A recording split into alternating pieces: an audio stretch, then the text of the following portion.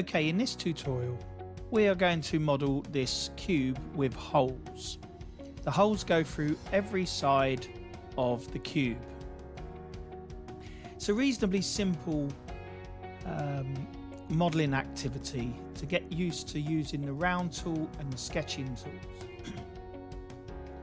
I'm going to close that. And the first thing you need to do is select your working directory. So I've created one in my Creo folder called Holy Cube. I'll tick OK. You don't need to type anything. I'm going to choose New, and I'm going to call this Holy _ Cube, and press OK. Okay, once that starts, you get your modelling environment.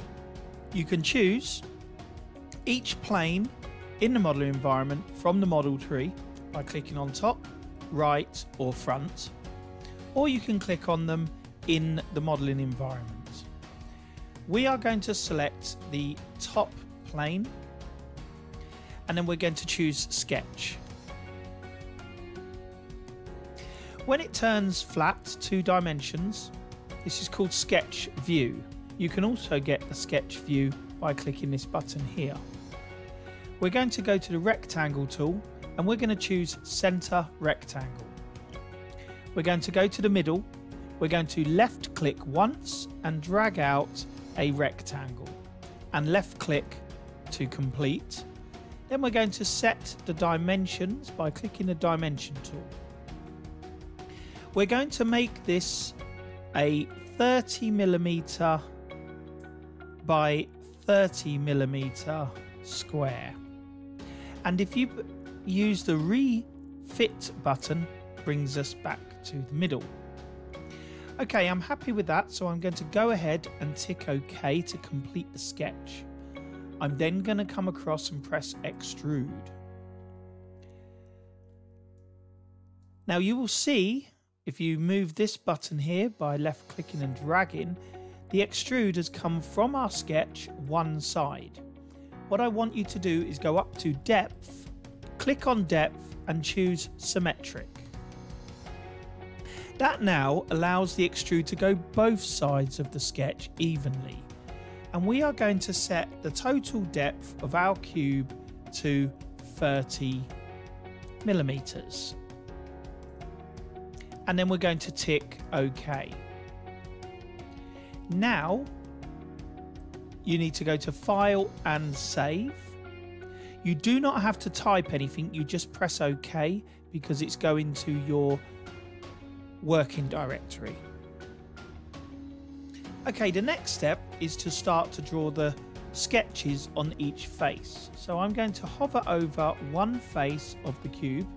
It will go a slightly shade of red, and then I'm going to left click and it should go dark green.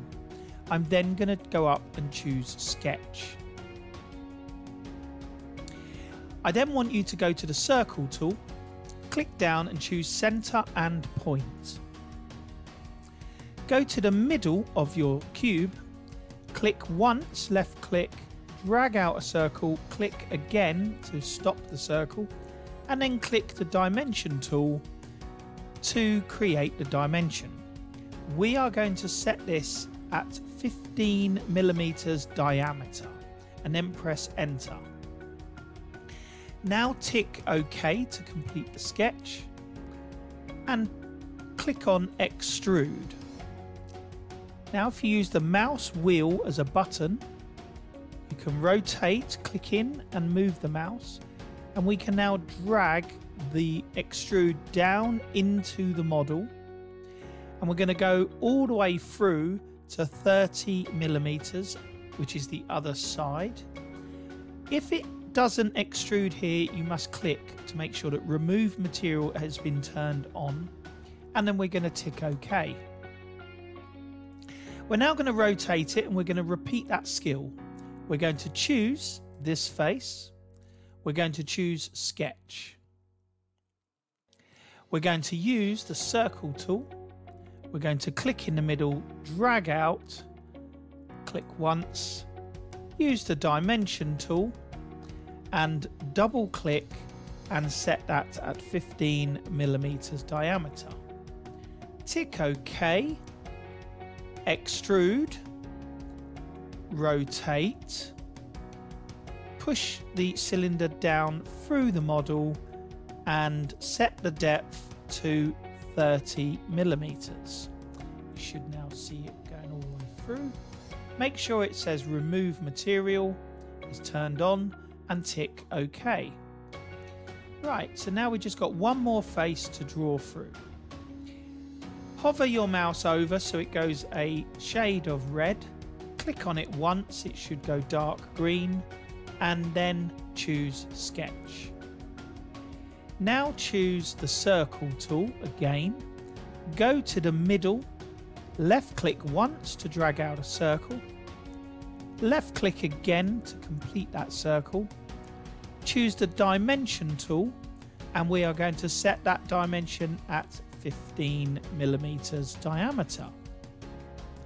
Now go across and tick OK. Come across and choose Extrude. Press the scroll wheel in and then move your mouse to rotate. Click and drag down into the model and set the depth to 30 millimeters, which will go through the cube, and tick OK. If you choose the display style, this one here, standard orientation should turn it back to isometric. So this is the saved orientation's standard orientation. Okay, now we are going to use the round tool. So what we are going to do now is we are going to put a radius of 5 millimeters on all edges of the cube. So I pressed enter and I'm going to hover over the edge and click once and it puts a 5 millimeter radius. I'm going to do that to all of the edges that I can see on the cube. I'm clicking in the scroll wheel and moving the mouse to rotate the cube. I'm going to click or press in the scroll wheel to rotate again. Hover over the edge, each edge that I can see, and rotate around.